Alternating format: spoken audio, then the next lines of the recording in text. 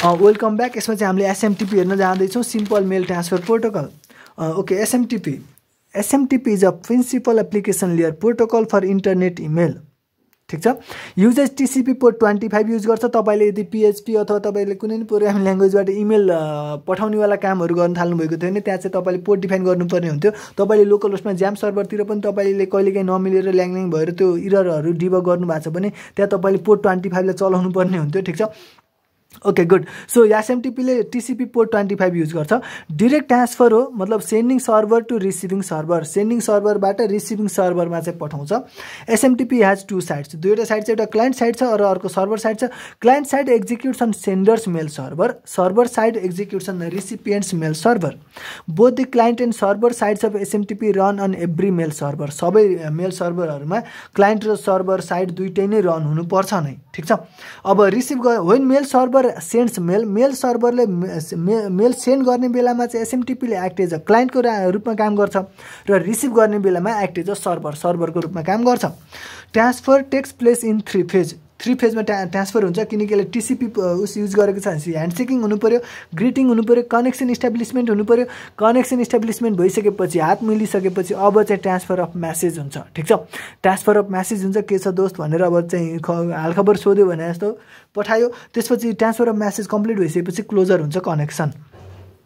Tung message must be in 7 beet ASCII, मतलब म्यासेजेसहरू चाहिँ 7 beet आस्कीमै हुनुपर्छ अरे। ठिक छ। यो भनेको एउटा पीडादायी कुरा हो। किन हो भन्दाखेरि यसको कारणले के हो भन्दाखेरि it requires binary multimedia data to be इन्कोडेड to ASCII before being saint over SMTP-बाट पठाउनुभन्दा अगाडि सबै बाइनरी डाटा मल्टिमिडियाहरू पनि सबै कुराहरूलाई हामीले आस्कीमै कन्भर्ट गर्नु पर्यो नि त। हो, यो कुरा चाहिँ पीडादायी कुरा हो। तर यो चाहिँ एउटा लिमिटेसन छ SMTP को। ठिक छ। सिनारियो कसरी हुन्छ त एक्चुअलमै काम, यहाँ चाहिँ हामीसँग यस्तो छ। यो चाहिँ सेन्डर्स युजर्स एजेन्ट हो। युजर एजेन्ट भन्न खोजेको के भन्दाखेरि त्यो UI जहाँ चाहिँ उसले कम्पोज गर्न सक्छ, हेलो भनेर लेख्न सक्छ। ठिक छ। सो अनि अब यहाँबाट सेन्डर्स मेल सर्भर छ हामीसँग एउटा। ठिक छ। सेन्डर्स मेल सर्भरमा दुईवटा कुरा छ, एउटा छ उसको क्यू, मतलब उसको त्यो सेन्ट बक्स भने जस्तो, र अर्को छ उसको इनबक्स, मेल बक्स, अरूले पठाएको मेल बक्समा आउँछ। यो भनेको म्यासेज क्यू हो। यहाँ TCP यो चाहिँ इन्टरनेट हो, र अर्कोतिर छ रिसिभर्स मेल सर्भर छ। अनि त्यहाँ चाहिँ के हुन्छ त, त्यहाँ पनि अब दुईवटा कुरा छ उसको मेल सर्भरमा, अभियसली दुईवटा कुरा छ, एउटा छ उसको इनबक्स र अर्को छ उसको सेन्ट बक्स। अब यसले सेन्ड गर्दाखेरि सेन्ट बक्सबाट मेल बक्समा जानु पर्यो, लजिक सिम्पल छ। र अनि एक्चुअलमा यहाँ चाहिँ अब के हुनुपर्छ त, अनि रिसिभर्स युजर एजेन्ट छ जहाँ चाहिँ अब त्यो मेल देखिनु पर्यो। ठिक छ। सर्भर छुट्टै छ, त्यो अब एक्सेस हुनु पर्यो। सो अब यहाँ काम कसरी हुन्छ, 1 नम्बरमा सेन्डर कम्पोज म्यासेज टु रिसिभर्स मेल, मतलब सेन्डरले अब मेल लेख्छ। For example you type hello to admin@kailaba.com, तपाईँले अब admin@kailaba.com लाई गएर केही म्यासेज लेख्नुभयो भने त्यो चाहिँ फर्स्ट काम भयो। अब त्यसपछि के भयो त, तपाईँको युजर एजेन्ट जो छ सेन्डर्स user agent सेन्ड्स message to हिजर mail server, तपाईँको त्यो उसले चाहिँ आफ्नो मेल सर्भरमा चाहिँ लोड गर्यो। तपाईँले अफलाइनमा लेखेर त त्यो त उस हुन्न नि त। तर त्यो आफ्नो मेल सर्भरमा गयो, आफ्नो मेल सर्भरको सेन्ट बक्स भनौँ अथवा म्यासेज क्यूमा गएर बस्छ। ठिक छ। Placed in message Q, client side of SMTP opens. अब त्यो जो पठाउनेवाला छ उसले सुरुमा सोध्नु पर्यो नि त, तर उसले client side of SMTP opens TCP connection with रिसिभर्स mail server.